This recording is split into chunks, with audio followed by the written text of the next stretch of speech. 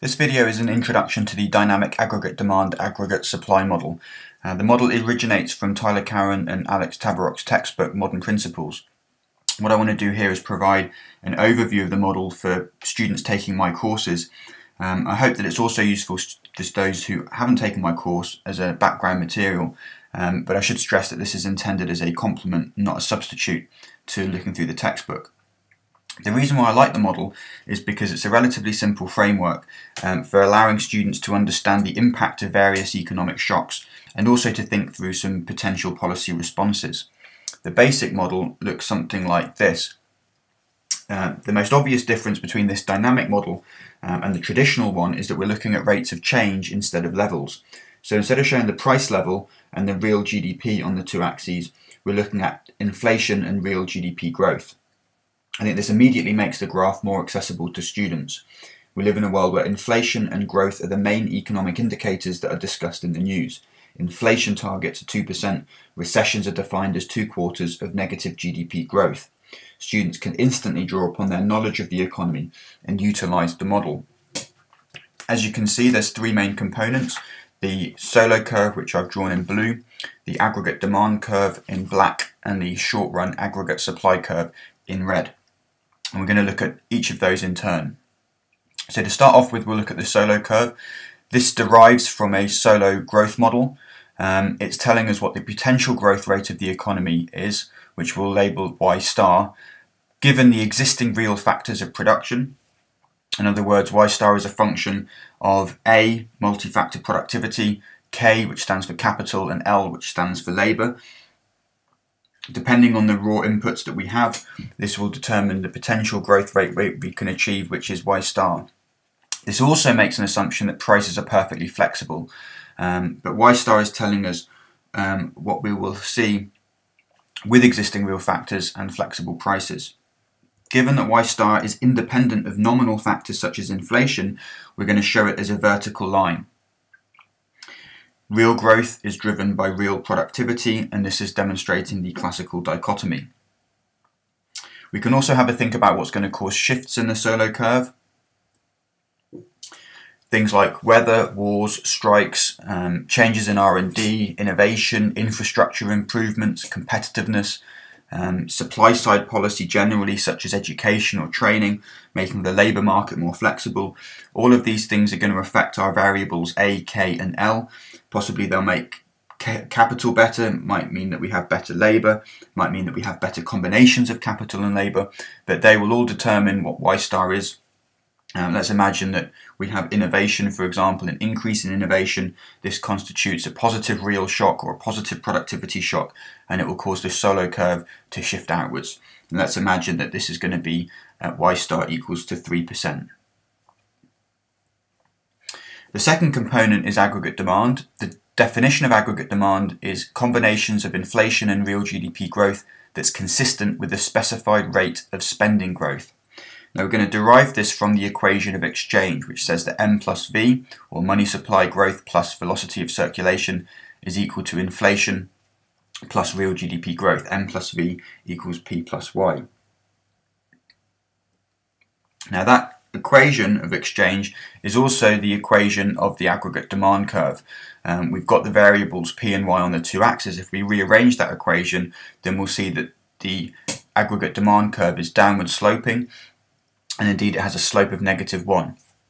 I've drawn it here such that total spending is equal to 5%. We're just going to assume that M plus V is equal to 5%.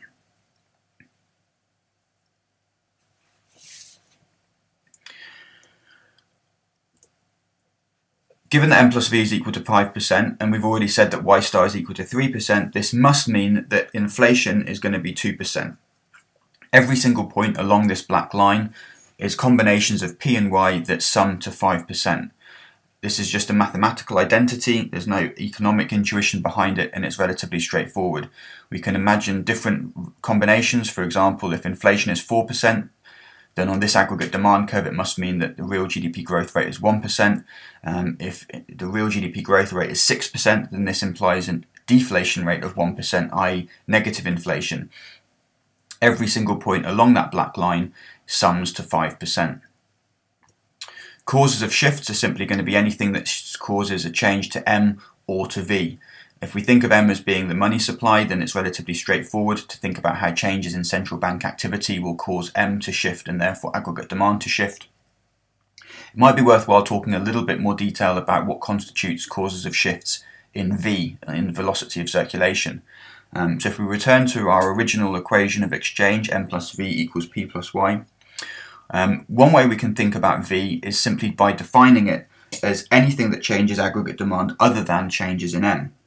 Now this seems like a bit of a cop-out, but if we split total spending up into its various parts, for example, we have household spending, i.e. consumption, business spending, i.e. investment, government spending, which we denote as G, and net foreign spending, i.e. X minus M, then anything that's going to cause changes to these other than M is going to be captured by what we refer to as velocity. So for example, we can think of wealth shocks. If there's an increase in wealth, if people feel wealthier, then this is going to probably cause consumption to go up. We can think of confidence. If confidence is higher, then consumer confidence and also business confidence will change. If a government engages in a stimulus package, then this is going to cause G to change. Tax changes are going to affect disposable income, so that will affect C. And then also we can think about the demand for money. Traditionally, central banks would use the money supply to conduct their monetary policy. It's more common now to think of central banks as trying to affect not the supply of money, but the demand of money through the interest rate. And we can see how interest rates are going to affect C, I, G, and X minus M. Generally speaking, we'd expect an increase in interest rates to reduce consumption and investment, but changes in interest rates are going to affect the demand for money and therefore constitute a velocity shock. Now this all fits quite neatly into other models that we look at in macroeconomics. It's important to stress that generally changes in the growth rate of V are going to be temporary. An increase in consumption in this model implies an increase in the growth rate of C relative to I and G. Indeed, this demonstrates a weakness in fiscal stimuli because it's impossible for a permanent increase in the growth rate of G relative to the other variables. At some point, it's likely that an increase in G, one that leads to a positive aggregate demand shock, will at some point reverse itself and constitute a negative aggregate demand shock. This also implies that when a central bank reduces interest rates, this will be self-reversing. This reinforces the notion that changes in the growth rate of C, I, or G do not change the rate of inflation in the long run. Given that shifts in velocity will tend to be temporary, ultimately it's only changes in M that can generate sustained inflation. One way to summarize this is we can just think of velocity shocks generally as referring to confidence, and things that boost confidence will constitute a positive AD shock, things that reduce confidence a negative aggregate demand shock. So we can put this on the graph. We've got a solo curve with y star equals to 3%. We've also got our aggregate demand curve such that M plus V equals 5%, and this implies an inflation rate of 2%. Now let's imagine that the central bank increases the money supply such that M plus V is now equal to 7%. We could also model this as a velocity shock using the list of factors from the previous slide. If M plus V is now equal to 7%, there's been no change in the underlying factors of production. So if prices are perfectly flexible, Y star will still be 3%, but if total spending is higher, given the same amount of factors of production, this just implies that there will be an increase in spending on existing factors. This is going to bid up prices of those existing factors and would have a higher inflation rate. If M plus V is 7% and Y star is 3%, then we can see that inflation is simply going to be equal to 4%. The thing to note here is that a nominal shock, i.e. an aggregate demand shock, only affects inflation. What we've done is we've seen an increase in M by 2% or 2 percentage points, and the result is simply an increase in inflation by the exact same amount. We can also use the solo curve and aggregate demand curve to think about how productivity shocks affect the economy. Let's imagine, for example, that we have the advent of 3D printing, and this is going to constitute a positive real shock. This is going to shift the solo curve to the right. Let's imagine it shifts it such that Y star is now equal to 4%. and we will move down the aggregate demand curve and the inflation rate will fall to 1%. To summarise, 3D printing, which constitutes a positive real shock, is going to lead to an increase in Y star and a decrease in inflation. We can also think about the impact of a negative real shock. Let's imagine a tsunami, for example. A tsunami is going to destroy capital, it's going to reduce productivity, it's going to constitute a shift to the left in the Solo curve. Let's imagine it shifts all the way back to 2%. We'll now move up the aggregate demand curve, and assuming that total spending remains the same, then that 5% total spending is going to be split 2% real GDP growth, and it must therefore be 3% inflation. So tsunami, or a negative real shock, is going to lead to a reduction in Y star and an increase in inflation. Now, this is essentially a real business cycle model, and some economists would maintain that this is really all you need to understand economic shocks and policy responses. However, this all rests on an assumption that prices are perfectly flexible, and it's worth looking into whether or not this is the case in the real world. The short-run aggregate supply curve is the relationship between P and Y for a given expected inflation rate, and what it's looking at is the fact that in the short run, whilst prices adjust, there may be a positive relationship between inflation and output. And that positive relationship is shown with an upward sloping short run aggregate supply curve. The intuition here is what's known as a signal extraction problem. If inflation is running higher than inflation expectations, then it means that revenues will be rising, and it also means that costs would be rising. But if wages constitute a large amount of a firm's costs, and if wages are somewhat sticky and they rise at a slower rate than revenue, then it means that that inflation is generating a bigger increase in revenues than an increase in costs. This is going to bloat or inflate profits, and if profits are going up, then this is sending a signal to entrepreneurs to increase output. Hence, higher than expected inflation leads to an increase in output. The converse is also true. If inflation is lower than expectations, then we'd be expecting revenues to be falling, and we'd also be expecting costs to be falling. But if wages are a large share of costs, and wages are especially sticky and slow to adjust, then revenues will be falling at a faster rate than costs are falling. This means that profit will be going down, and the signal is to reduce output. In a recession, we do see wages and prices fall, but typically not to the extent that would clear the market. The reason why the short and aggregate supply curve looks the way that it does is because we can see that below Y star it's relatively flat. This is simply suggesting that wages are especially sticky in a downwards direction, i.e. workers are hostile to wage cuts.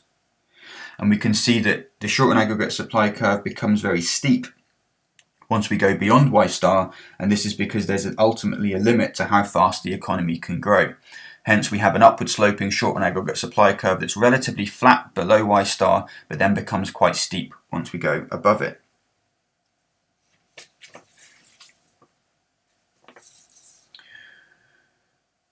Given the definition of the short and aggregate supply curve, which is relationships of inflation and real GDP growth for a given expected inflation rate, then the only real cause of shifts in the short and aggregate supply curve will be changes to expected inflation. And it's worthwhile looking at an example to see how this operates. So this is our basic model. This is what we've been working towards, and let's look at how it works in practice. We're going to demonstrate how nominal shocks have a temporary impact now that we've introduced a short and aggregate supply curve. In other words, if we accept that prices are somewhat sticky, then there will be an adjustment process by which we get to a new equilibrium. Let's imagine, as we did before, that aggregate demand starts off where M plus V equals 5%. Let's imagine that there's an increase in the money supply such that M plus V is now equal to 7%. In other words, we start at point A with Y star 3% and P 2%. We then shift the aggregate demand curve outwards to our new rate of 7%. And what we'll do now is move up the short-run aggregate supply curve. In other words, the fact that inflation is running higher than expected, entrepreneurs are somewhat fooled into increasing output, and therefore we have this increase in inflation and increase in real GDP growth. We get to point B. Now, point B must be temporary. It cannot be an equilibrium because at point B, Y star is real GDP growth is greater than Y star. This implies that there's capital consumption and this is unsustainable. And it also suggests that inflation is higher than expectations.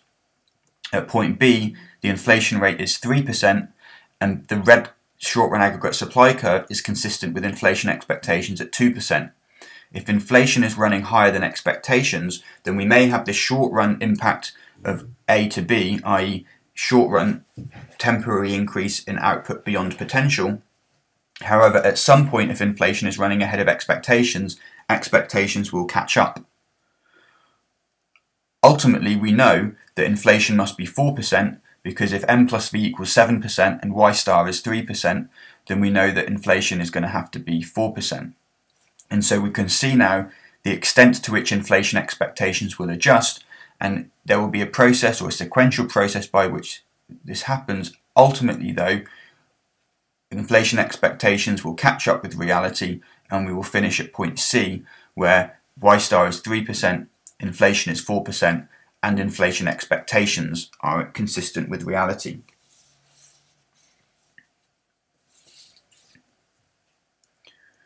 We can use this model to compare the real business cycle view, which essentially is that we move from A to C instantaneously, and a more New Keynesian or an Austrian view, which is that prices are sticky and therefore we have this temporary phenomena whereby we move from A to B to C. Inflation causes a temporary boom and then falls back to reality. The last thing I want to do is just to look at a historical example. So we can look at the following data that surrounded the Great Depression. In 1929, inflation was 0%, and real GDP growth was 4%. Let's imagine that this is consistent with the Solo curve, and that the underlying factors of production were consistent with 4% real GDP growth. So we have our Solo curve. We can have an aggregate demand curve. This is going to sum to 4% because P plus Y equals 4%. Inflation is therefore 0.